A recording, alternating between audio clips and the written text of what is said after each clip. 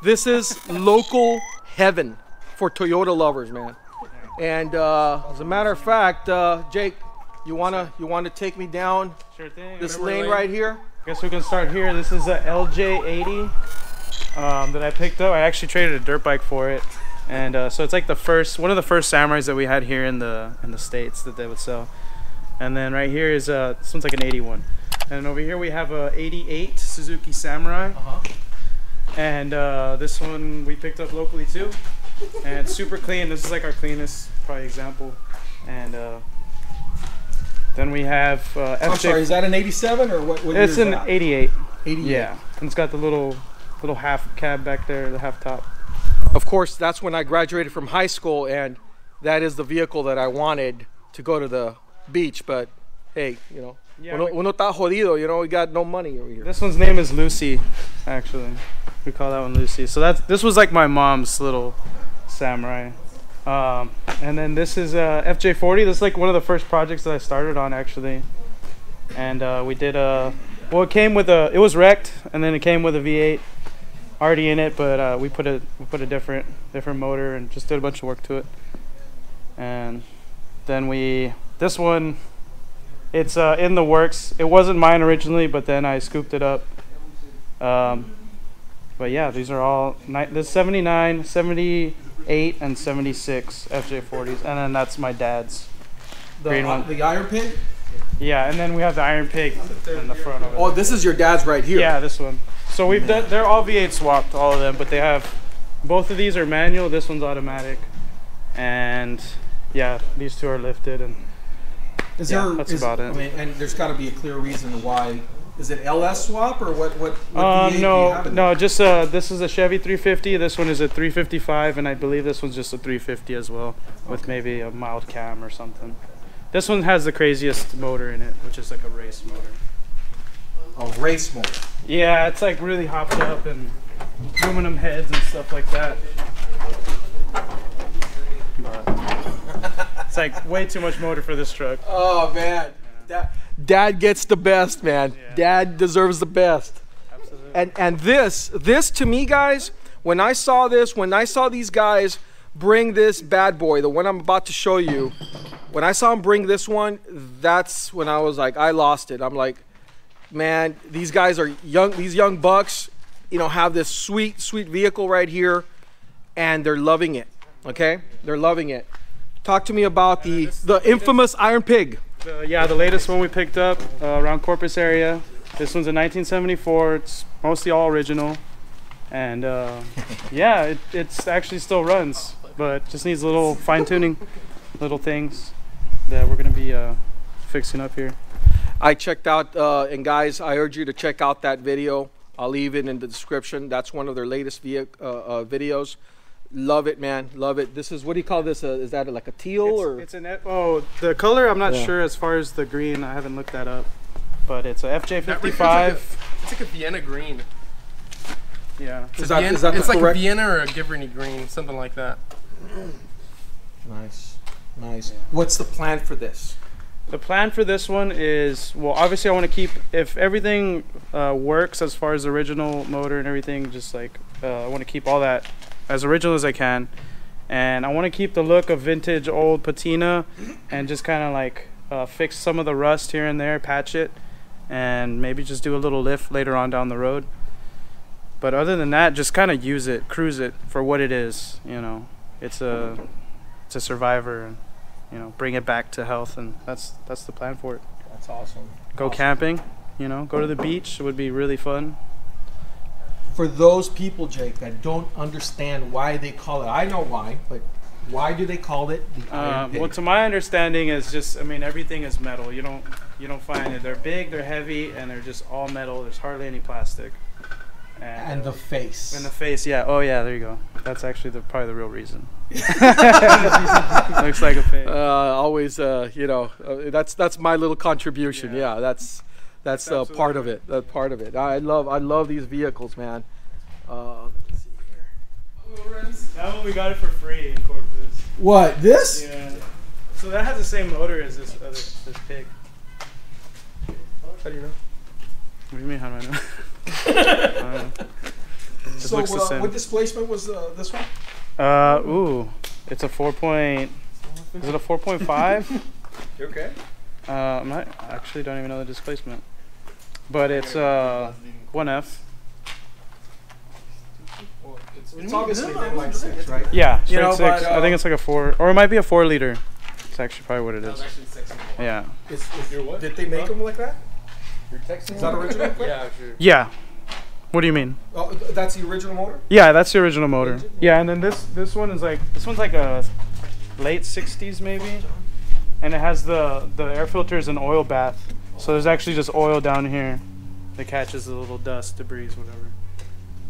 I think you have enough projects until you're like 80 years old. This one's more of kind of just like a donor at this point, because the guy that I got it from cut off the front of the frame to use on his wrecked 40, and he took the hood and the bezel. And so I just scabbed on his old parts just so I can roll it around, because it was like had nothing to support it.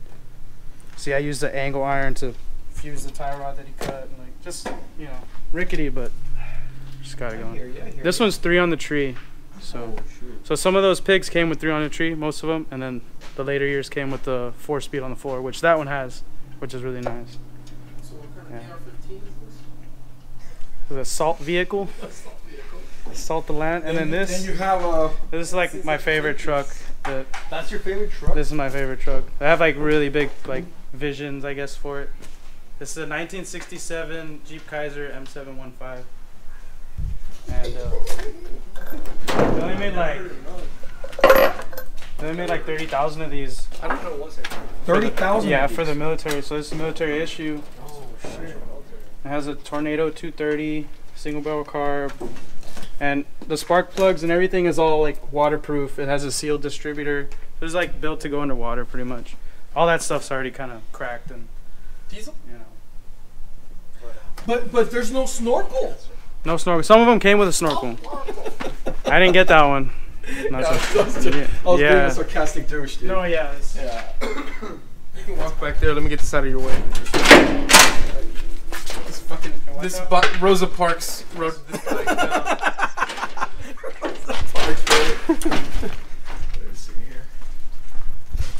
And when did you get this one, Jake?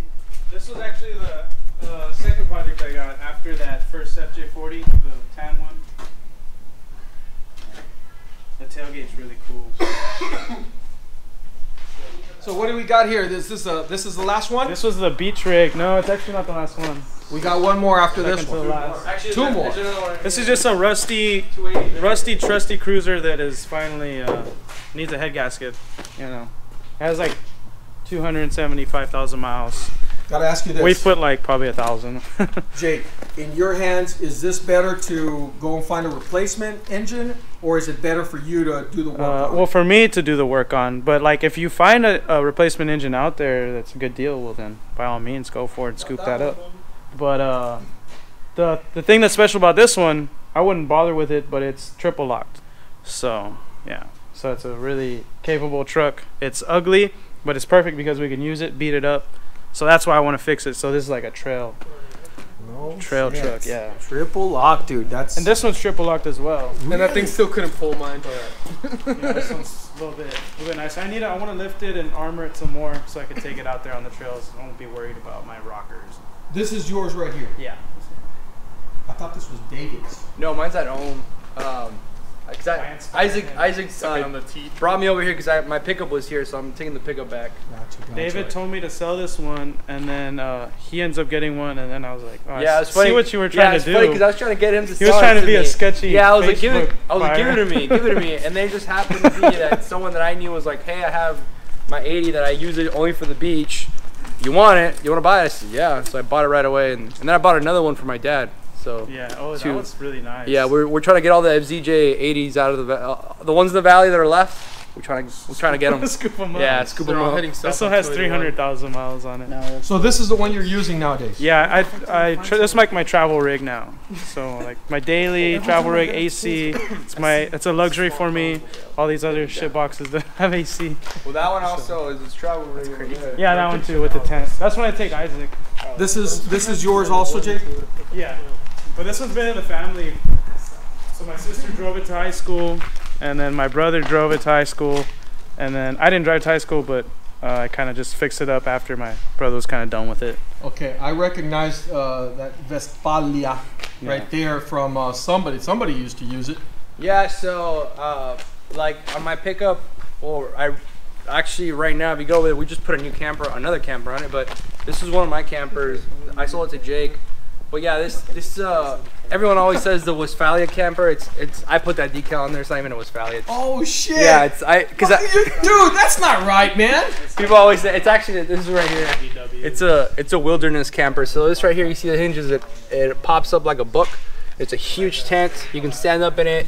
These were only made for a certain time. I believe in Colorado, and then they closed down shop. So this is probably like a 1987 camper. But yeah, I sold it to Jake. He still has it. He promised he wouldn't sell it to anyone else. If he does, he's gonna sell it back to us. but yeah, he now uses it, which is pretty cool. It's cool still seeing it, you know. Well, I love the design, man. And you had me fooled for the longest time. Every time I would see that sticker, I was like, man. I've always liked the Vanagons, and to me, it kind of reminded me of that whole like the camper thing. So I was like, I'm just gonna have to go. And I copied someone on the internet. Someone else had already done it. So I copied it. No, you drew inspiration. True inspiration, yeah, I'll say that. I won't say I thought about it, but yeah. Definitely. Okay, and then we have this. This is actually one of those 4Runners that you can remove the top, or yeah. Yeah, first gen 4Runner. This one's an 88. Oh, and yeah, so I actually have another top that I picked up for the black one that I'm gonna put on. Turn it on, Jake. I need to get a battery for it, but this one has a 305. Someone swapped it, automatic transmission, 3-speed. So I can't really take this one on trips.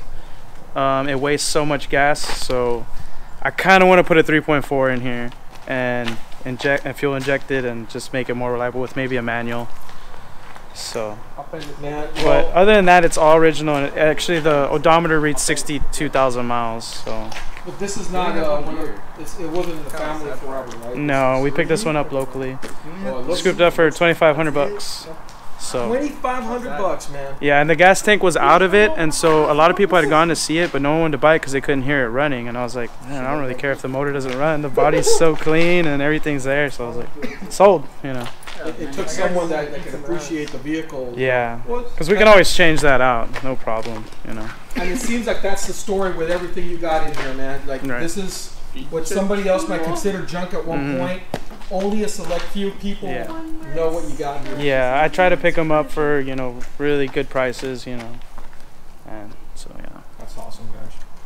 All right. Well, I think I've taken a lot of their time, man. I was supposed to come here and just, you know, do a little meet and greet. And it turns out, you know, that I just ended up killing their whole evening, man. These guys probably had, I don't know, they were probably going to trade off on several transmissions. They were going to rebuild a couple of engines, and now it just screwed everything up, man. Thanks a lot, guys. If you guys want to check out Overland Nomad, check out I'm going to leave the link in the description, so you can go out there and you can click on and subscribe, okay?